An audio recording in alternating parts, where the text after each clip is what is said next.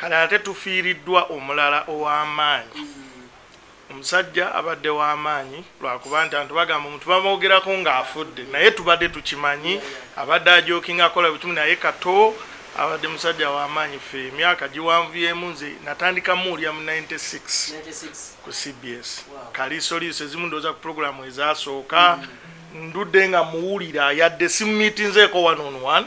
naye mbadde mu followinga kwegamba eggwanga bwe lifiirwa abantu bwe batyo kyennyamiza era kitalo nnyo omwoyo gw'abagenzi emyoyo gyonna egy'abagenzi abo omukama Katonda agiramuze ekisa controlling mutya mwabera ku diaspora like ofiridwa omuntu ng'oyo bwotyo nga tosobola keera kumakya genda era kumuziikako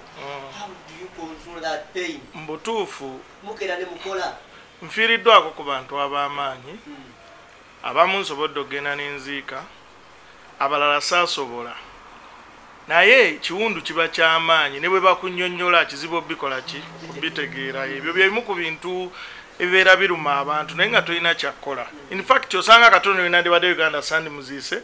naye omuntu ng'obadde omumanyi n'afiirwa mu ggwanga nga mwoli era omanya mukungubagira wamu ng'Abannayuganda kibi nnyo omusajja w'amaanyi atumbudde nnyo nnyo ebyokuyimba ebyemizannyo ate n'agenda ne mu paliyamenti muntu wenze Mutundwe amaka gange gali Mutundwe Kirinyabigo omwami oyo naye we Mutundwe kati kwegamba okiraba nti weeri bantu tubadde tubamanyi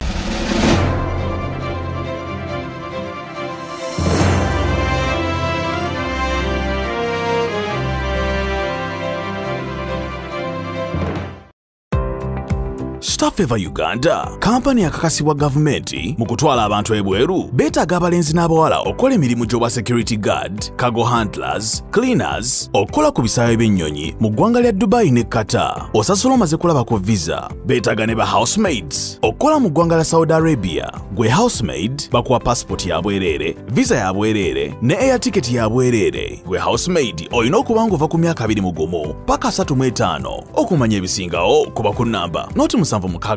emu 7 5 oba noti 7 noti 672 684. Ekyenjawulo ku Staff Uganda Limited osasula ng'omaze kulaba ku visa ng'ekuli mu ngalo.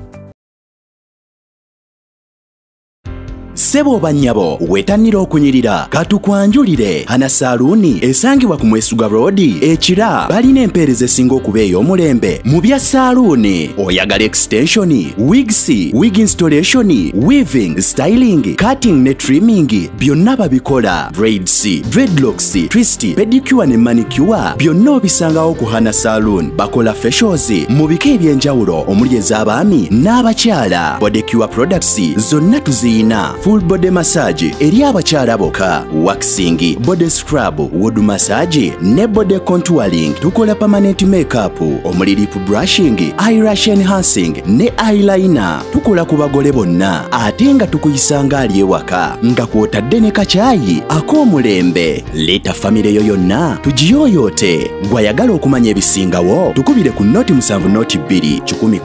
45 oba ku WhatsApp noti 762 385 719. Hana Saloon, feel at home. Kale uliko mukutu gwa Uganda byogere najyo sinziro kubate ngo tulaba we banyo bali ddala agana afena je bisino kwata tukabya museze njawulo tuli mu Johannesburg I think mu South Africa mu tuchali kyageza ko kwata tulambula ku bana Uganda abenjawulo wana makanda twagasimba unakulali wa mukage ekiro twatuka ano tuze tulambula ku bana Uganda abenjawulo mugenti bageza ko kwata kwasaganya emirimu gyawo mugiriye mu bendala anse kakalamu de answer musajja akabali aiza case wali ne kupanga kitambula mu bantu abenjawulo so far abantu betuli mu kutambula mu ko be bakyusa directions oba ebirowoozo by'abana Uganda bamwe badde batwalaganyanga ne betu twazimba mu mutwe nti emirimu egimu kweje gikolebwa mu ggwanga lino ngeri erife bannansi baba Uganda bannaffe egibeera wakati egy'okukola obusawo Buganda ne bugwa mu koeri so bulamu bwaffe omukulu ogwali ogw'obugenyi bwaffe buno kugezaako kulaba oba waliyo ku bannayuganda bagezaako kukwata bakola ku bintu ebisolo gattako n'ebisolo okwate nga bireetera bannayuganda abamu nga bavudde eri ne bajja ne basobola okukwata bafuna kwe batuukira nga si biri eri ebinaabamaliza nga bafunye obuzibu. Olunaku olwaleero nga tugenza okujja ku mpewo okusanga amawulire ge tulina ga nnaku era nga gava mu butaka ewaffe Uganda twakedde ku makya ne tufuna ku bannaffe Abannayuganda bannaffe abamu ab'enjawulo batubuuza obanga ddala kituufu Honorable Kato afudde. Wakati mu kubuuzabuuza n'okugeza kukwata tukonfaminga ne tukakasa ddala kituufu Honorable Kato afudde. Ekiro ekyakeseza olunaku olwaleero newankubadde nga bagezezako kwata omanye ennaku zino ebintu bitabuseeko omuntu abeera leero nga ayogera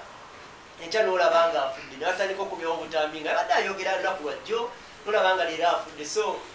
guno omwaka 2023 gwongedde tulaga nti okufa kuli kumpimuuko nga tubadde tutalowooza nga oba oliawo nti omuntu akuli ku lusegiro wale munyini osolokera ku makyanga ebintu ebiriiwo ngeri emobenana naye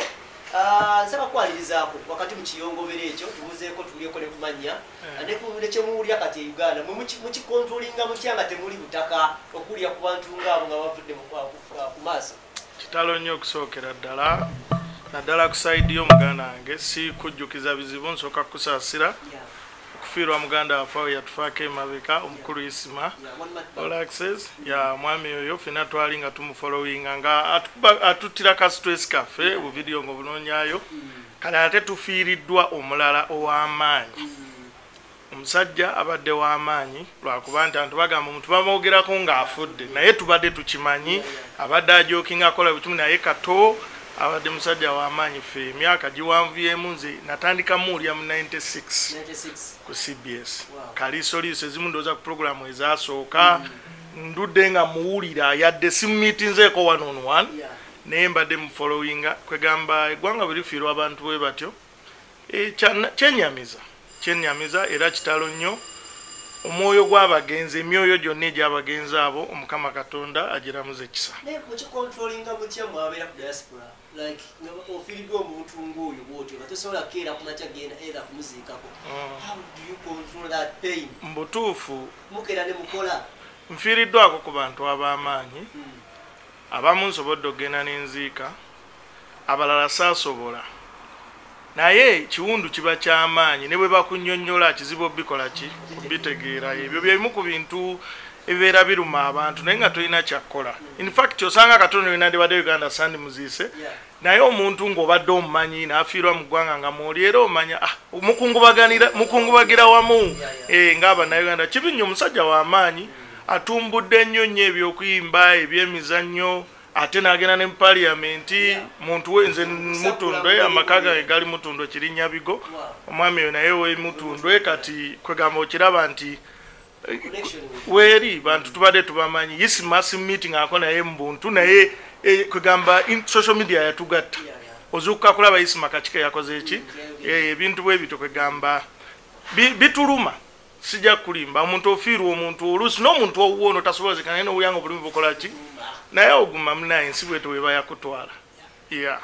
ekyenjawulo oba ekifaanaganyako mu nsi bwe tubeera e Uganda babeerawo ekiyongobero ekikubye Bannayuganda nga muli mu nsi kale tetashe mu nnaku twafiirwa Isima olabanga ensi nnyonyogovu mu bitundu ebyenjawulo olabanga muwumbeefu munyogovu naye ne mu South Africa wonna oba oyita waliwo ekintu ekyo newakubadde nga abamu tebategeera kye tuliko basina South Africa bannansi n'abalala naye olabira ddala nga waliwo akasiriikiriro kati ngenda kugambayo ekigambo mbeera wano ku social media all the time emba siri ku kompyuta yange mbeera ku ssimu nkola emirimu gyange nga naye bwe mpitayoko emirundi egimu ffe tubasooka n'okumanya omuntu ng'afudde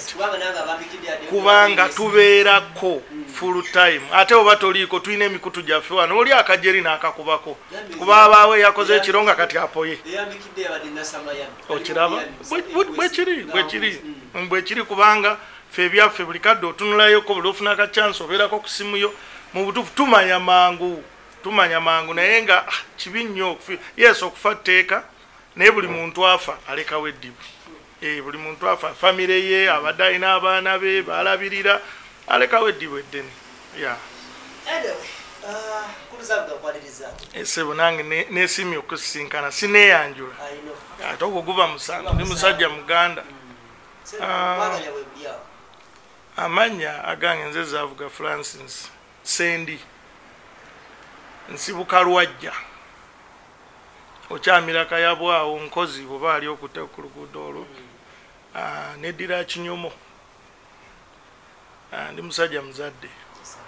Sajja tebambalako baana nina abaana bange anti era kuba kwewunza mpozi bwewunza naye omuntu yenna gyagenda osigala ne kalicayo ndi musajja muzadde era ndi mufumbo nina amaka gange mutundu awo Kirinnya Bigo nawo n'abaana bange nina famire eri nina famire neno Essebo mirimu ki egikolebwa wano era wa mu category ki wano ndi mu printing ndi mu printing nga bwenja okutwala nkulambuze nkola printing wano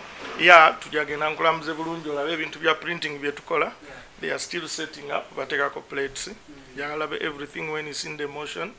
tuli mu printing tugezezaako tulwanye n'ensi ate tukyalwana bingi bye tutanakola nenga tulina bye tukozeeko kitegedde luba lutalo eggwanga lutalo ngero omuntu olaba we Uganda bw'omusanga akedde ave Kasubi adduka ayingira ekibuga naffe bwettu bwe tuzuukuka n'oyiriba lunaku kuki ku lunaku wano wembeera full time era ndowooza ebintu birayo olumu bwe bigaana awo neebaka kati naye gwe tosobola kimanya bwe bigaana awo neebaka nenkola emirimu ekyo bwegikola ki oyinza okuba oggalawo oli nayingira n'omulimo ng'ogwagala n'ogamba nja kukola ki nja kukola bwekito bwe kiri mukama nayingira 2007 nayingira 2007 nga batugambye nti ery'okubulimo bwa World Cup netujja wansi nayita wansi najja ne visa yange omuntu yandeeta yali wabuvunanyizibwa najja ne visa yange entuuka wano najja ne visa nayita wansi sayina sente saalina nali ninawe nali nkola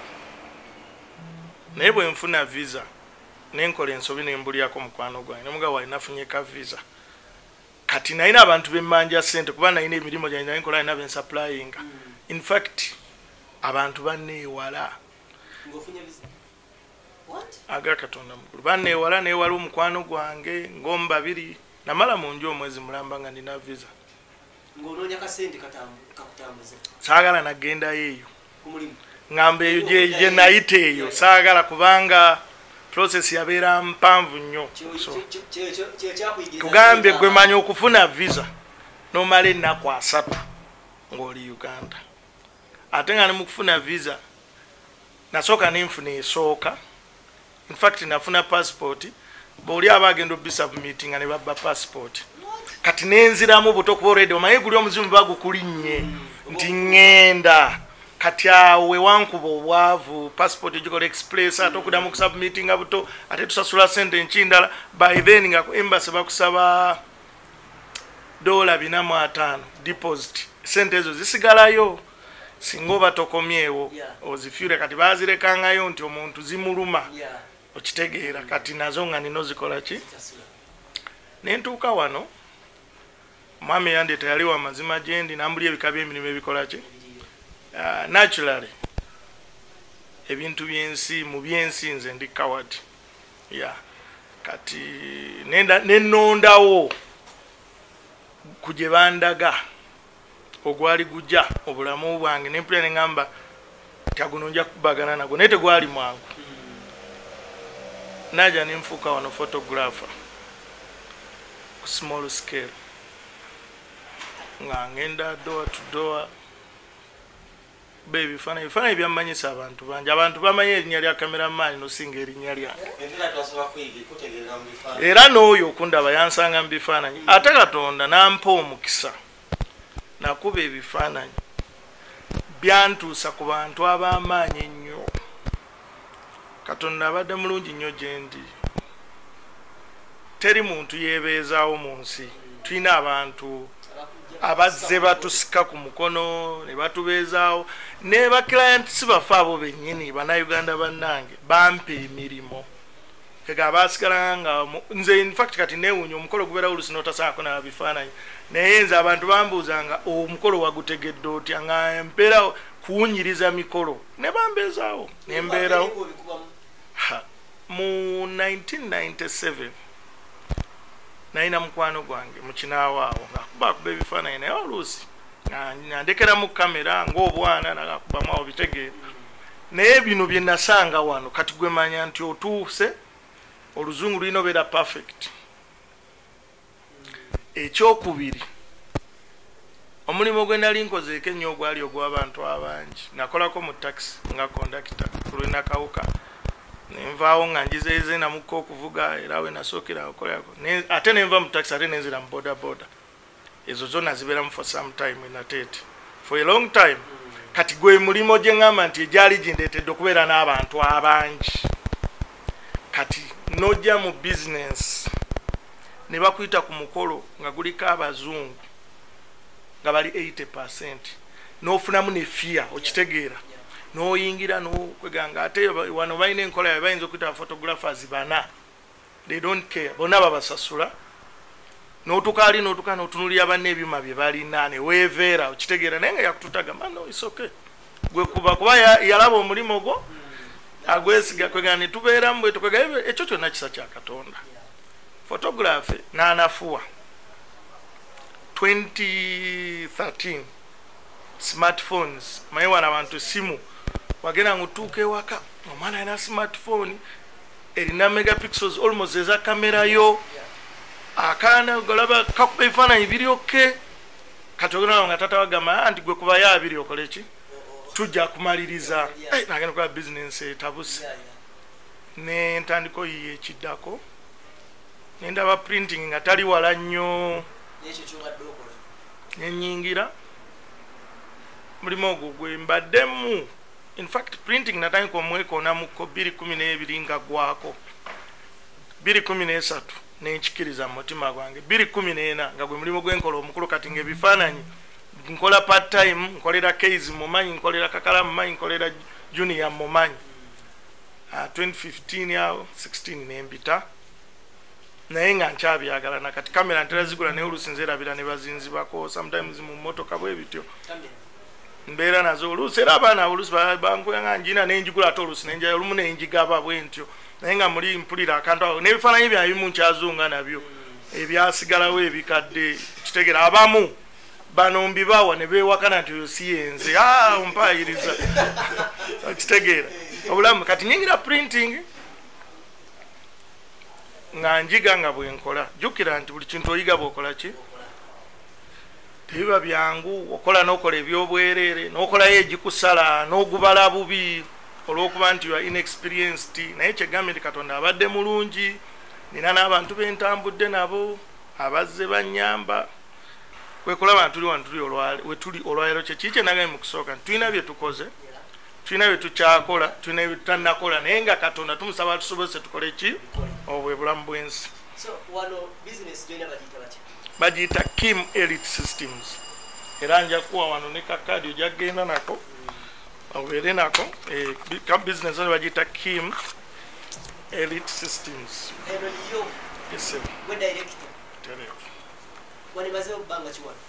Wano tuli mwaka gwa 2 twamuvinga okuva ku premises ziri endala ne tujja wano awagazi mukko olw'okuba nti ekifo eri kyali kikoze eki kyali kifunze.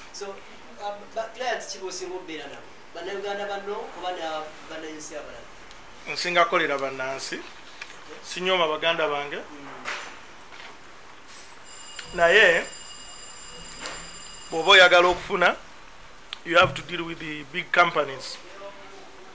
Olina okunoonya emirimu egya gavumenti giriko ssente naye ng'omulimu gw'omunnauganda nagwo ngukola just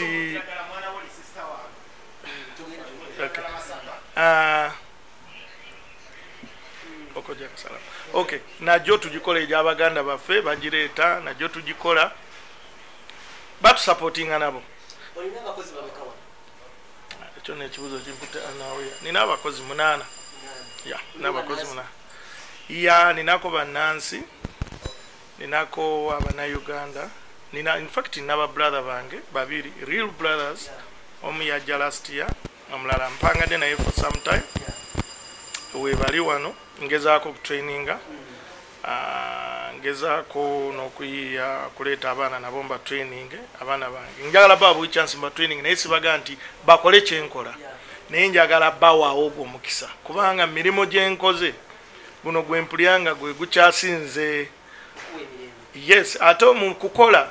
ekireeta sente ate tekikuwa mirembe gwe gusinze okundaga nti always onobeera ku pressure kati nsuubira nti gusobola osasula Munnayuganda ali mu South Africa right now ng'atulaba ali stuck yatuuka mu mbeera yonna gy'otamanyi ne bimutamukako naye alabye Munnayuganda ali gwasobodde okwate ng'alaba mwenyumirizaamu ku kye yatandika era akuyetinza ekintu ekiyinza okuba takimuwa omwaganya naye agaye nti at least enkoleyako Munnayuganda wabanga agiraba ssaawa zino ayinayo okukisa okusobola okukeerako wano n'obakuwa omutandikiza at least naye afune watandikira nga akolerera mu makubo amatuufu kati njagala mbeerewo amazima gy'oli eno ensobi Abannayuganda bangi tugikola oba bagikola bwe mba mugenda ku lutalo buli muntu bamuwa emmundu to run a business here nze njogera ku kyawano wemmanyi si kyakuzanya ki-involving ebintu bingi kati mu business tubigezezzaako ebya business tebyeraagamu nnyo byagamba nti bambi Kakalaamu naye yazze kanaye ajja akole bw'ati nsobola okukikolako nga waliwo obusobozi naye ngenda nkyegendereza nti buli muntu ava ewaabwe n'ajja wano ayagala beera ekyo gwe kyoli ne bw'aba takukubye bukubi naye the pressure is there nyina abaana naye alina abaana kitegedde kegamba ogenda okitunuulira nti yes osobola oyamba omuntu naye ebintu ebyo si byangu kuba Kakalaamu ekintu kye bagamba omuntu asimbula e Uganda tigende South Africa ndaba n'oyo zaavuga ali bw'ati oyo tumumanyi twabeeranga naye ku bodaboda naye kino nkikubuulira training gye tufunye wano ku ggwanga ekufuula hardcore oyo asobola okikubuulira era emirundi egimu obiwulira musajja ajjayo emundu oli namukuba kikonde ng'abantu be ng'owulya kyewo kyokulonyesa naawe kyokola ki okitegeera kati mu mbeera eyo nkomawo kiri kyoga eky'omwana bw'aba atuuse emirimu gya wano mizibu nnyo kubanga ne bwoba ovudde e Uganda ng'omanyi okuvuga emmotoka nawe ng'omanyi okuvuga emmotoka naye essaawa eno bwe nkwaka GPS ne gaddayo gye wasuze era osangamu bu challenges gamba mwana abasajja bampita kuno ne kuddyo atona akoze bwati ne bwati naye nga iyo envuga bwetu bwenobeera naye nga kitegeeza nti kikufudde omupya bizibu saagala suubiza abantu bitasoboka si byangu si kyangu okulekanga muntu oba wa luganda lwo oba omuntu ng'ali well disciplined n'ebintu ebyo si byangu nnyo ogamba nti abaana batuuse wali mukaaga n'ojja n'omulondo omuleeta wano akole kuba omulimu gwazzeeko wano tuli ku lutalo lwennyini era ojja kulabaawo nze nsulawo wano Kakalaamu nsulawo ne mukyala yange akimanyi n'abaana bange Uganda bakimanyi twogera paka munana gwa kiro ne baa nsuzeewo nga nkola kati namu n'abankwera bangamba naye gwe naawe osukka okkola ennyo nabo bagamba jjukira nti mbulamu bw'ensi sijja kukyogerako mu njogera embi tosomye emirundi egisinga omuntu nga tosomye kyokola oluusi kiyinza olwawo okusasula kuba buli kintu oba okikozesa maanyi kati I'm approaching 50 my life is just changing now butandika buki okugezesa kati munaye nze nkugambye nze nina emirimu n'emirala sobola nakugamba naye nga nagikola Uganda era omuntu ne bwana ndabala era jakugamba nti oyo mumanyi nakikubako naye wano naye nkugambyeko nti nabeera ku bodaboda from 1999 until 2002 enatete they know me very well nensalawo nagenda olaba ngaawo tekimmalira nga mpulira omutima gumanja ekinene South Africa sinagifunamu bingi nnyo naye sigyevuma njigidde mbye nali simanyi obulamu bukyuse ate nina essuubi nti mbulamu bwensigaza Katonda singa abampadde emyaka egyeyongerayoko sigenda beera kyekimu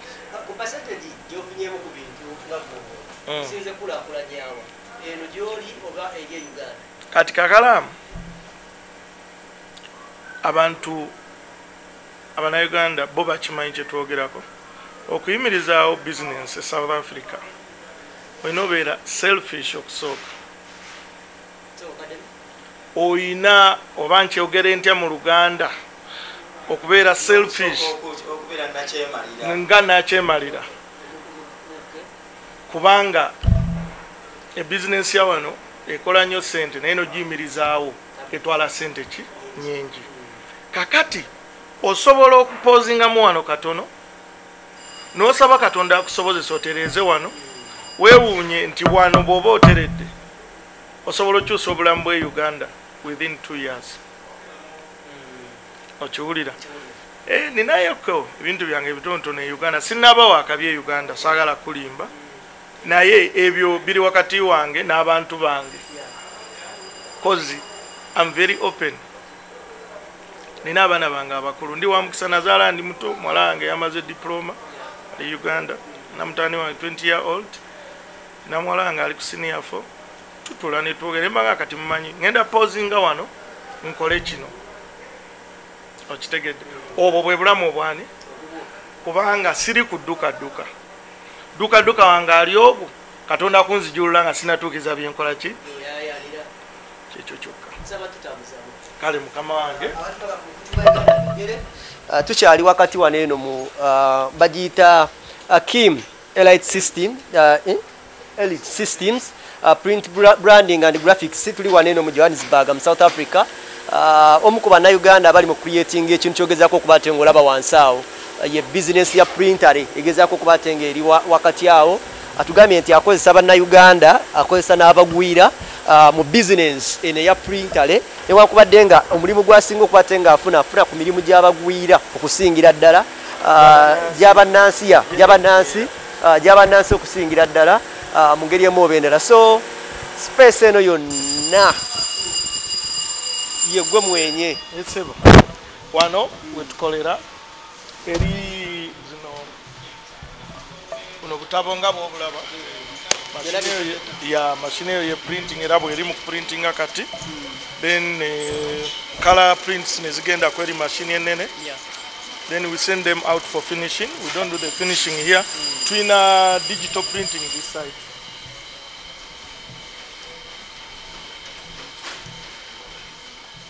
Digital system section. Korea digital system yafe banners, stickers,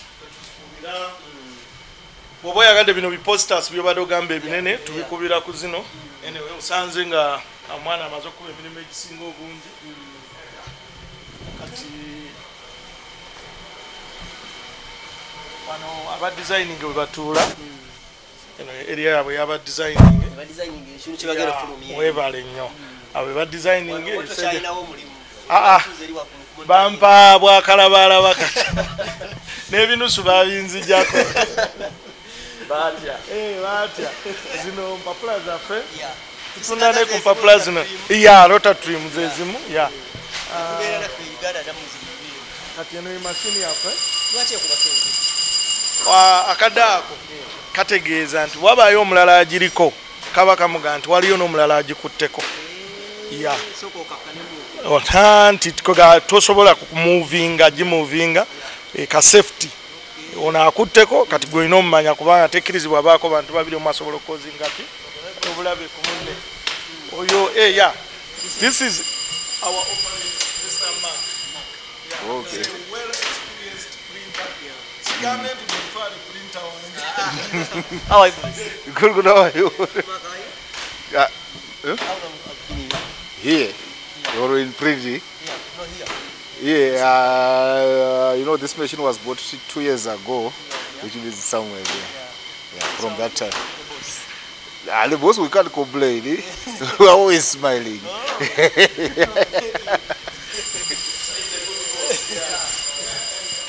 Kateno machine yafe. This is the delivery area. The other side is the feeder. These are done jobs. This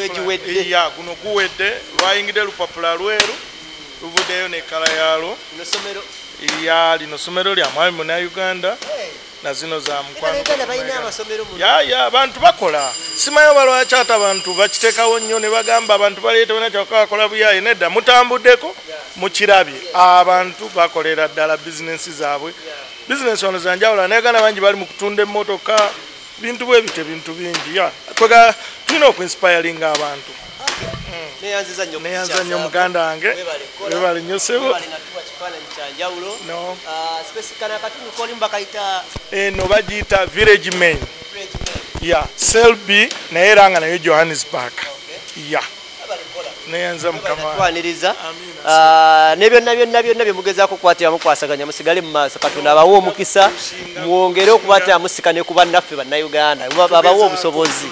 olina omumitinga muto wange ono Joshua